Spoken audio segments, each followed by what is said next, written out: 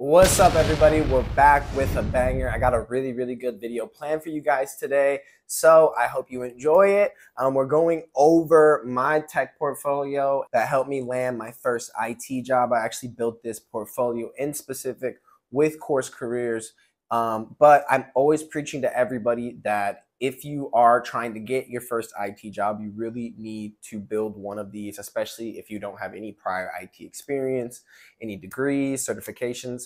This is really how you can get your foot in the door and show potential employers that you are really, interested, you're really passionate about building your technical skills, and you're willing to actually, in your free time, go and complete different tasks by doing labs, and then document those labs in a portfolio so you can talk about them during the job interview with these potential employers, right? It's super impressive. It shows that you're going above and beyond.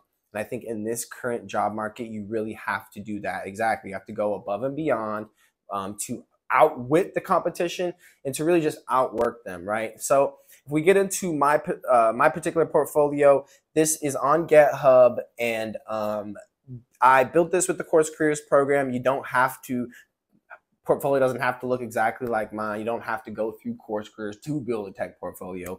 But I had no idea what it was until I went through that IT program. And I believe mine's pretty dang clean. I haven't really added to it, but for what it is, it's gotten me really far so far. I've been in IT for a year and a half now. My first IT job was at Disney as a contract position, and I stayed there for 10 months, and now I work for Kaseya, which is a software company. They're on the Miami Heat arena, which is really cool, and make five-figure increase from what I was getting paid at Disney. I'm working with them doing basically cybersecurity, tech support, and it's really fun. Super duper demanding, but it's really empowering when you solve these problems, and then I'm getting all these great benefits. So I just feels good that I really am getting my foot in this field, in this niche, in this career, and I'm slowly but surely leveling up just in a year and a half, right? But in the event, so the portfolio, if you guys check it out, right when you open it up, and see, I put this link on my resume, right? So most people, most job reviewers, I guess, when they are trying to hire someone, they're going to go through your resume online. So having a hyperlink on your resume is really easy, really clean. They can click this, go into your portfolio, right? Okay, they go into your portfolio and they get to see a picture of what you look like. And I have it cool. Hi, I'm Nemesio. I'm an IT professional. Awesome. And so I like to bring this up during job interviews, and I could literally bring it up with the whoever's interviewing me, and we could be like, okay, yeah, so I build a ticketing system in a virtual machine, and I actually have that in my tech portfolio. They'll be like, whoa, what do you mean? And so I'll click into the first repository in here, and I'll go through here, and then I'll show them. I'll be like, yeah, here's the installation steps, and here's the things that I did. I did it in an Azure virtual machine, and I used the OS ticket installation files, and yeah, and you can see right through here. It's basically like almost think of it as like a YouTube tutorial that you type out, right? So welcome to my first in-depth IT tutorial. Today, to begin, we will create a virtual machine using Microsoft Azure, and then it explains a little bit what a virtual machine is, explains why I'm using a virtual machine, and then some steps essentially to maneuver through Microsoft Azure, which is a cloud-based platform. It can do a lot of different things. One of the things it can do is use it for creating VMs, having sandbox environments. This is all super duper like technical, but when you're first getting into it, this is all easily understandable if someone just explains it to you, explaining what a VM is. When you go through the program, you're going to go all through that, and then explaining to a potential employer that, listen, I've built a ticketing system in a virtual machine. I configured everything. And then in order to get into the virtual machine, I used RDP. You can show, look, remote desktop connection. And really, I included screenshots. I included the installer process. I really was trying to go as crazy as possible with the document that I made. And then you can see post installation and configuration. If you go through here, I can show you what it was like uh, after I configured everything, right? And how I set everything up and how I added new departments and see, I made a level 2 support, and this is all mock. This is all like a test environment. This is all not a real company that I'm making a ticketing system for, but it's all the same thing that I'd be doing in a job, right? I'm dealing with ticketing systems, dealing with SLAs, and through my portfolio, what I was able to do is demonstrate my proficiency in just going out, finding this information, and then learning about it, and then being able to perform it, write about it, talk about it, be verbose in in a job interview, right? You guys have to understand that in the current job market, people are trying to go out there and they're trying to get degrees, and they think that the degree is going to be the thing that gets them over that hump, and that's not going to be it. Because if you have a degree and I have a tech portfolio and I'm going through them and I'm showing them how I'm configuring Active Directory within a VM, they're going to be like, whoa, this dude seems a little bit more technical than this guy who's completed all these classes. He doesn't even have a tech portfolio, doesn't have any hands-on skills. He's not worked with any software. So that's why having this specific piece of, I guess, this specific weapon in your arsenal when you're on your IT job hunt, this is why it's so important. And then I even included, screenshots that I got from the course, just explaining how the virtual machines and kind of what the network looks like, of how, you have your client, you join the domain with a DC, which is basically a server. And yeah, it's super cool. And this all may look technical, but if you were to read everything and just follow the step-by-steps, it would actually be quite easy, right? You're just clicking and following and inputting information. Once you do that enough times, you don't need anybody to explain to you how to do it anymore. And that's how it is with the job that I work in.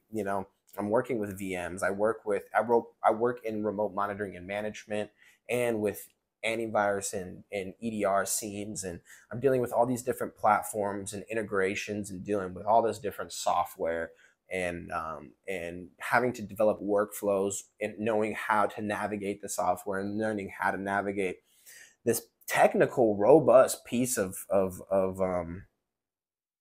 this technical program. It's a program, it's a software, a piece of software, but it can do so many different things. And just showing that you can go through there and learn the different mechanisms and the features and learn what they do in one specific type of software, like an OS ticket. It means that you could do the same thing in Zendesk, which is another type of ticketing system that I actually work with. I never got, I got taught how to use Zendesk when I was training in the job I'm in, but for them to believe that I can maneuver in Zendesk and maneuver the different platforms, me having my portfolio right there to show them in literal, in my words, that I can do it. You know what I'm saying? That I've done it before. Me walking into this job, it wouldn't be a problem. That's huge, right? And no one's really making these tech portfolios. When I got into my job, and I was in like a hiring class with quite a few different people, like 15 people, and I was talking to them, just mingling, and most of them had made a tech portfolio. So it was almost like, wow, these people, and it's like nobody tells you that you need to do this, right? It's not in the job description. In the job description, it says 2 to 5 years. Meanwhile, I had 1 month of experience doing a course, and I got into, a Disney IT contract job. And through that, I was just explaining through 3 levels of interviews, my tech portfolio, explaining the different skills that I have been developing, explaining, how I'm intuitive, right? I can pick things up quickly, but also like I can search for information. I can find information. I'm not lazy, and I'm really trying to grow and build. And in that right there, they're like, dude, we want to hire you, right? You don't need to have 4-year degree. That 1 month of course experience, and then explaining, dude, I've set up Active Directory on a server. That's system administrator experience, right? You start telling me I have sysadmin experience setting up. They're going to be like, whoa, this dude's tight. This guy's thorough. and then essentially, you know, you tailor your resume so the whatever job you're trying to transition from, right? So if you're a freaking cash guy at the cash register, you talk about how you have experienced troubleshooting point of sale technical issues, because shoot, you're on a POS machine taking orders. I'm sure it sometimes messes up. So guess what? You're going to talk about the experience you have troubleshooting those problems. Experience troubleshooting maybe the Wi-Fi in the store. All these different things and aspects that you can look at your job, lenses you can look at the job you're transferring from, and make it seem more technical, right? They don't need you to already have had an IT job, but they just want to see that you can at least pull the skills from whatever job you had and pull out whatever would have been applicable, and then demonstrate that and be like, listen, I have this, I have critical thinking, I have, you know, problem solving skills, whatever, however you sell yourself.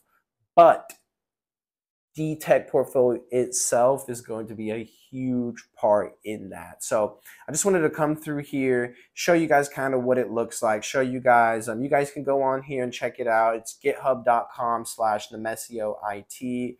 You can go through here, read my tech portfolio, see how see how I essentially structured it, and see how such a small little portfolio can really take you a long way, to the point where I haven't even had to add to it, just because this itself has been pretty dang good for me so far. Only a year and a half into my IT career, but think about it, I was able to transition in 1 month. So I think I'm in a super blessed position. That's why I made this channel, because I want to be able to give you guys that knowledge, drop that knowledge, drop it off to people who actually want to know about it, to hear it, and to level up with it. So I'm going to keep putting out amazing videos for you guys. I just wanted to get this one out here. I wanted to just kind of do like a no-cut style video. We go over the portfolio, explain to you guys why it's so important, do my little rants like I do, and be on the lookout for another video. Please like and subscribe. It really helps me get this out to more people. The more people it gets it out to, it just encourages me to make more videos, because I know my vids are being watched. So I appreciate you guys so much. I think I gotta go pick my girlfriend up right now. Yep, so it's a perfect time to end the video. You guys just remember, make this portfolio change your life. And the more learning, the more earning. Peace out, everybody.